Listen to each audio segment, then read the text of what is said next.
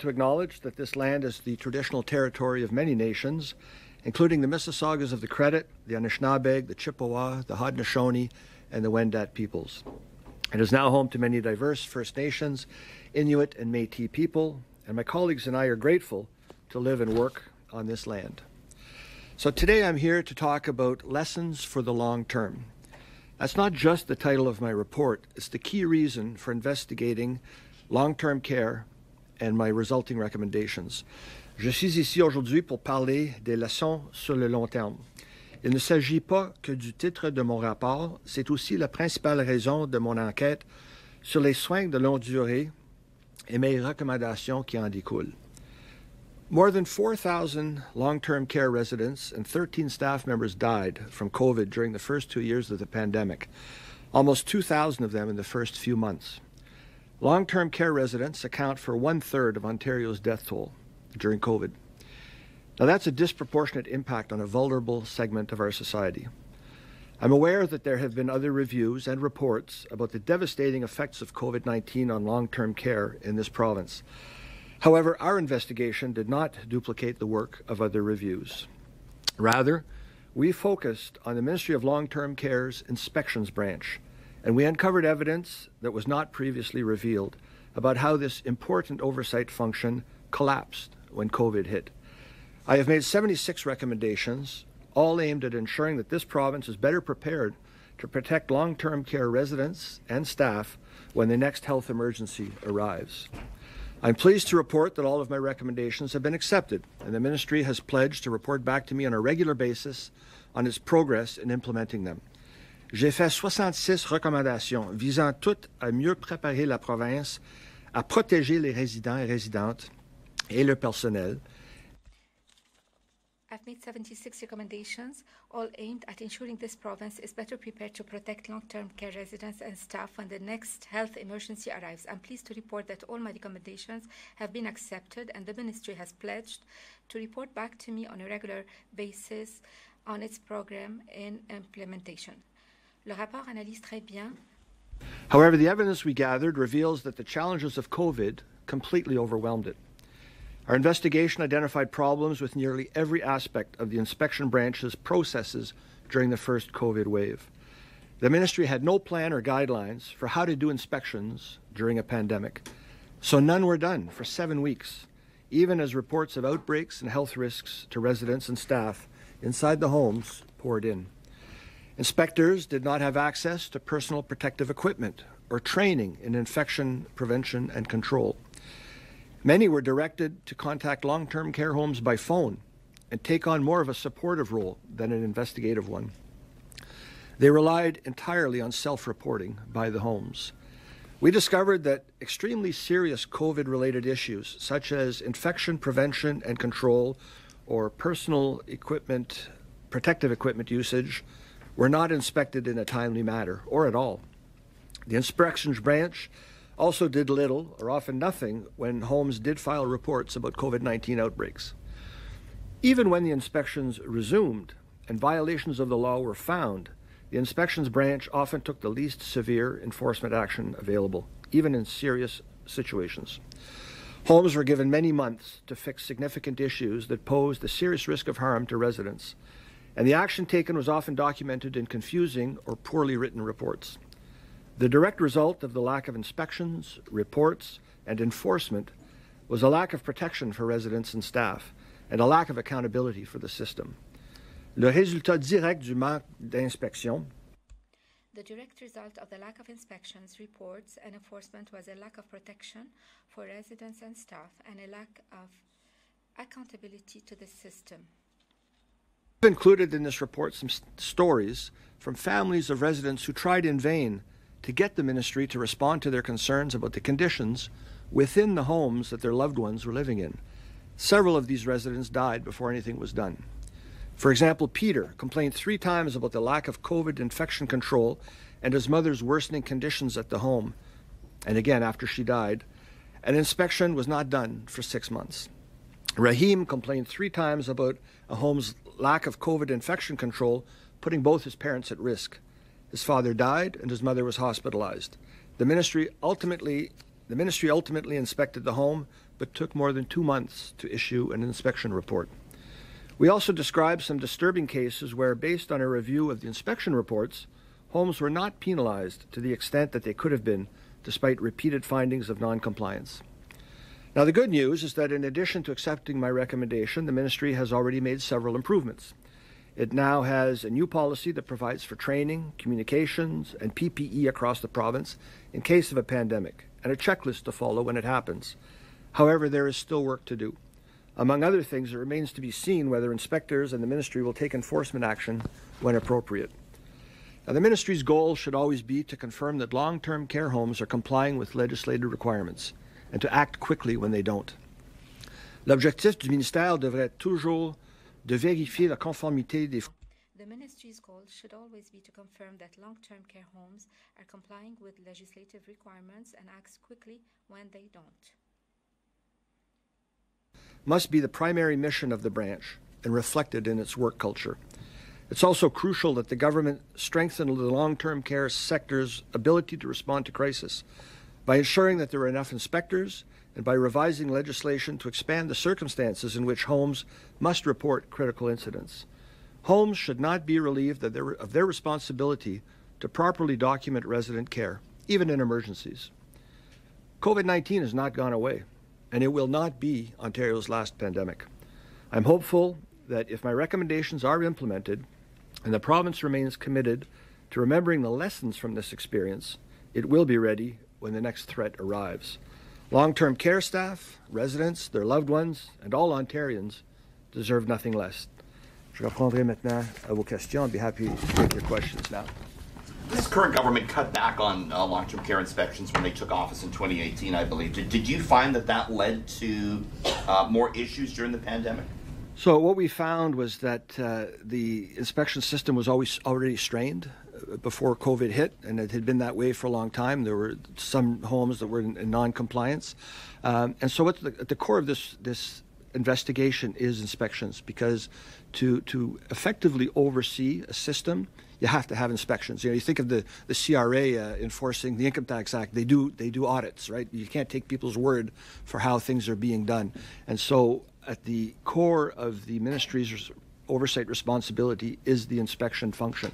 And what we found that it was just not ready for this. It was already strained before the pandemic, but it was not ready. Didn't have a plan, didn't have sufficient people to do those inspections. So we've cut back on, right? Well, they've hired more since then. So what we focused on was the situation from June 20th, or well, actually March 20th forward, so the beginning of the inspection, the beginning of the pandemic, rather. What was the most egregious thing you saw during your investigation? Well, I think that, you know, we tell the stories of severe cases of outbreaks that were being signaled to the inspections branch, and there was a lack of action, a lack of appropriate action, and people weren't going into the homes for a long period of time. And then when the inspections did resume, some of the homes were let off quite easily. And when you look at the scale of sanctions that could have been imposed, they were often given the least onerous sanctions or given time to fix things rather than really facing tough sanctions. It was a terrible time, and there was a lot of fear. Yeah. Were inspectors refusing to go in and expose themselves? Like, what was going on, and did the government allow that?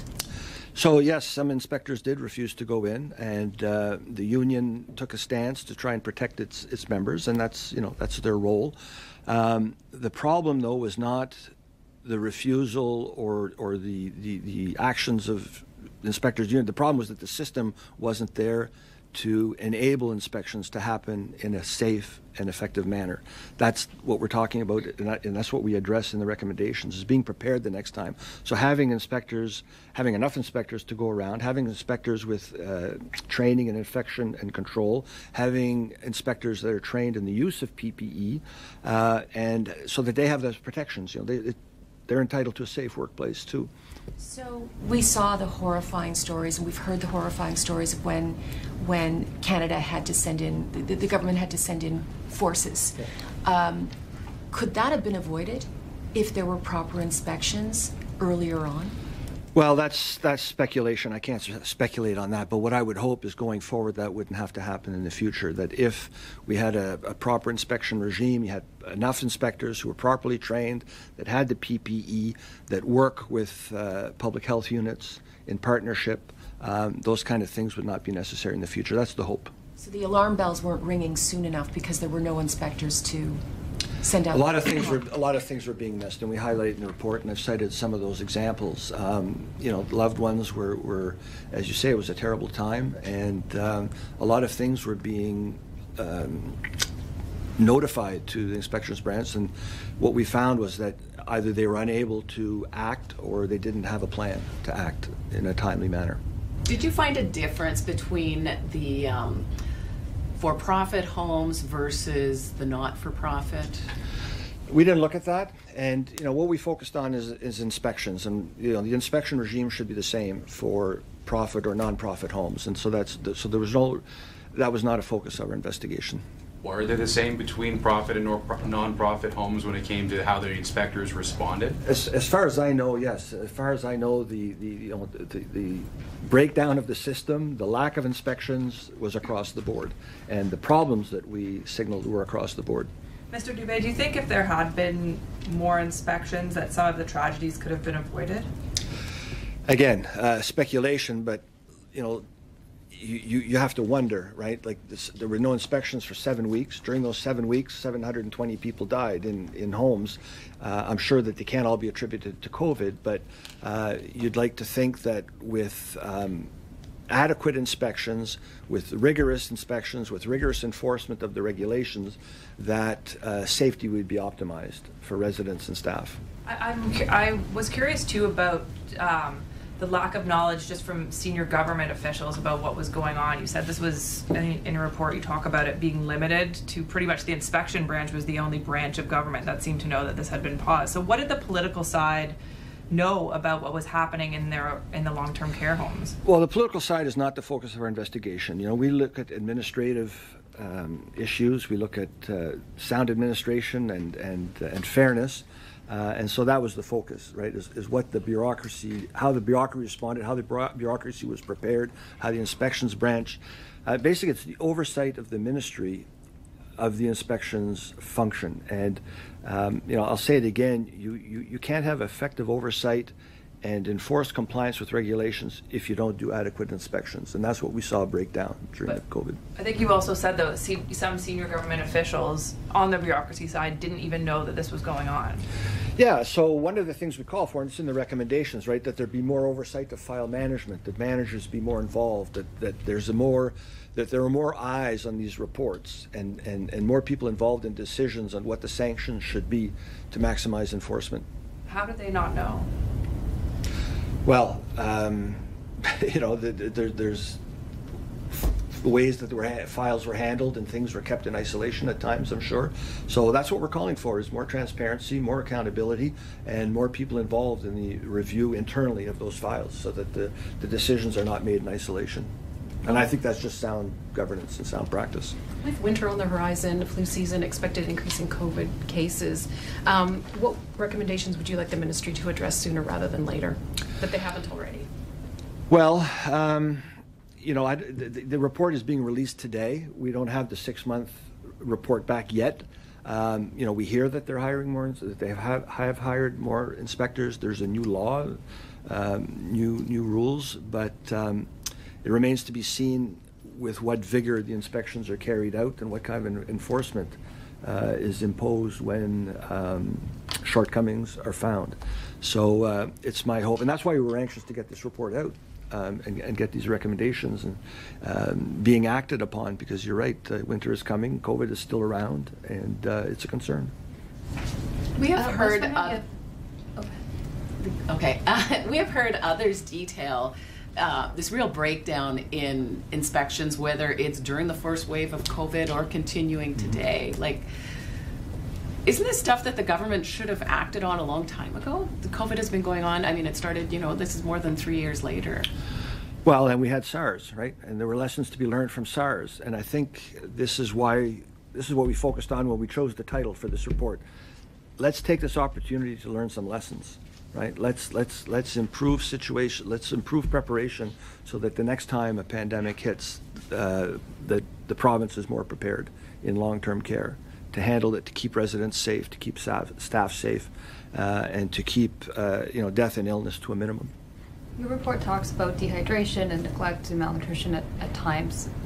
Did you ever find proof that this happened in any of the homes, residents dying not necessarily because of COVID? But so I don't have oversight of long-term care, right? I have oversight of the ministry. So the patient ombudsman looked into the patient experience, or the resident experience, if you will. So that was not within the purview of our review. So what we focused on was how well the ministry, through its inspections, was overseeing long-term care, and were they doing enough to protect the health and safety of residents and staff.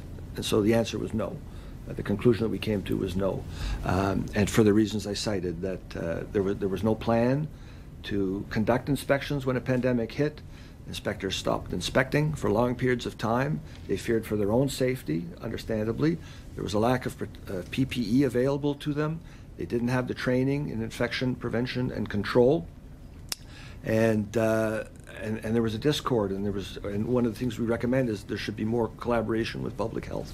And then when inspections were done, some of the homes that had violations were not written up very seriously, or very sanctioned very severely in the way they could have.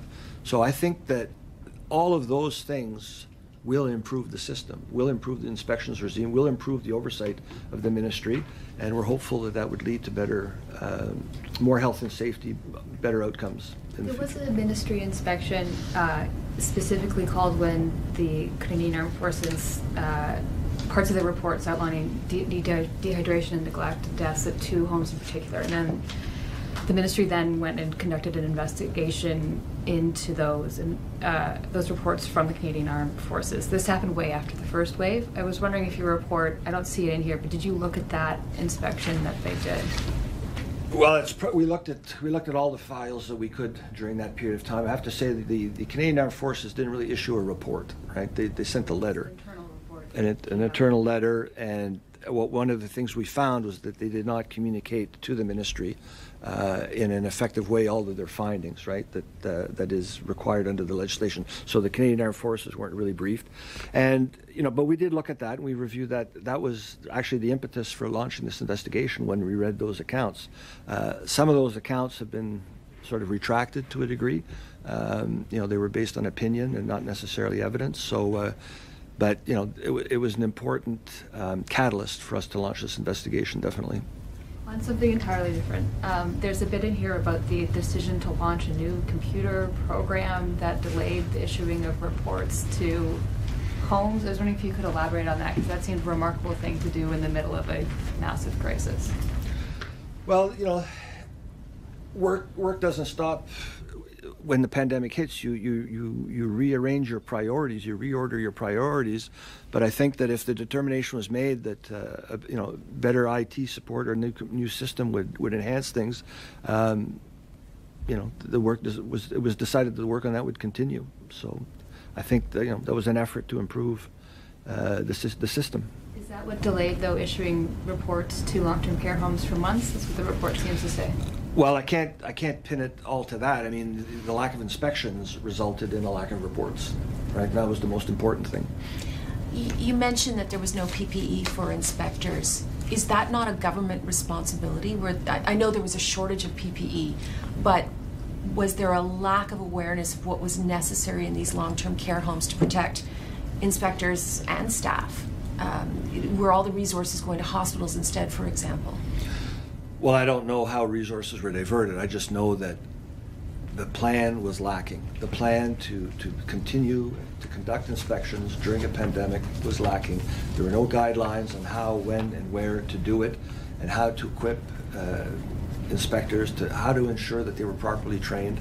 And those are the things that we address in our recommendations. Was there even an attempt by the government to coordinate one during that time?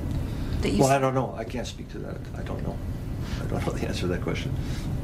When you were mentioning earlier that a lot of times the the reprimand or at least guidance or enforcement that would have been done was a lot of times the least of any reprimand, to the point where it seemed to be key messaging was being relayed by phone instead, because that seems that was the best could be done. But when you were looking, did you see any time where this leniency was potentially given because of the staff themselves being overwhelmed, and it not necessarily, and more so, I don't know if empathy is the right word, but they were. This was, as Cynthia mentioned, it was a very confusing and very fearful time. Absolutely. Look, I can't speculate. I can't speculate on people's motivations. We just look at the evidence. What the evidence that we saw when we looked through inspection reports was that when you matched up the problems that were found and the issues and the risks that were identified, and you looked at the sanctions or the enforcement action that was taken, it was pretty low on the scale of what could have been, and it raised questions of whether it was at the appropriate level. But I can't speak to people's motivations or what their thought process was. Was there ever a time where you thought, looking back, there should have been an occasion where that, I believe at the beginning, it was in the executive summary you were mentioning, just the nth degree that you could go to about having essentially not the charter be put in someone else's name, but someone else would be put in for managerial purposes? Did you ever see a time where that could have been warranted? Well, I think I can't speak to that either, but what I can tell you is that the transition from inspection role to kind of a support role was not really serving the interest of residents and staff. That I don't think that optimized safety, right? Calling people on the phone and asking how things were, and then offering support to the homes by phone. That's not really an effective oversight role, and so we found that to be problematic. Okay. All right. Thank you very much, everybody. Appreciate your interest in this.